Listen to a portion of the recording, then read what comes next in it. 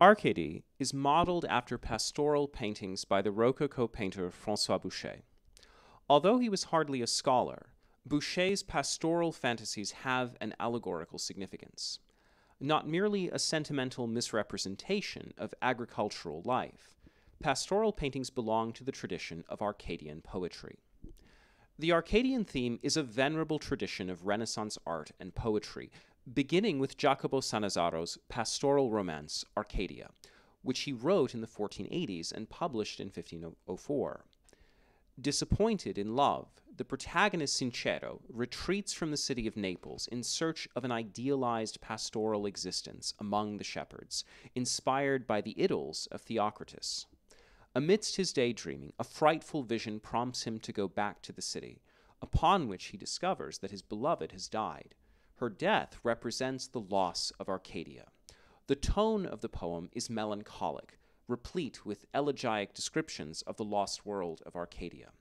Arcadia is always represented in paradoxical conjunction with death, as it is in Nicolas Poussin's Et in Arcadia Ego, which depicts the tragic discovery of death and consequent invention of the art of painting by Arcadian shepherds. Another influential work of Renaissance poetry on the theme of Arcadia was Sir Philip Sidney's The Countess of Pembroke's Arcadia, published in the 1580s. The main characters, as the title suggests, are all royal visitors of the countryside, a motif which would recur in Rococo painting, especially in works by Jean-Antoine Watteau. The poetry most relevant to my own painting was Arcadia Prosas y Versos by the Spanish playwright and poet Lope de Vega, published in 1598. I did my best to paint the following description. Quote, "Does not the pleasantness of this place carry in itself sufficient reward for any time lost in it? Do you not see how all things conspire together to make this country a heavenly dwelling? Do you not see the grass, how in color they exceed the emerald, every one striving to pass his fellow, and yet they are all kept of an equal height? And do you not see the rest of these beautiful flowers, each of which would require a man's wit to know and his life to express? Do not these stately trees seem to maintain their flourishing old age, with the only happiness of their feet being clothed in perpetual spring, because no beauty here should ever fade? Doth not the air breathe health, which the birds, delightful both to ear and eye, do daily solemnize with the sweet harmony of their voices? Is not every echo thereof a perfect music? And these fresh and delightful brooks, how slowly they glide away, as loath to leave the company of so many things united in perfection. And with a sweet murmur they lament their forced departure.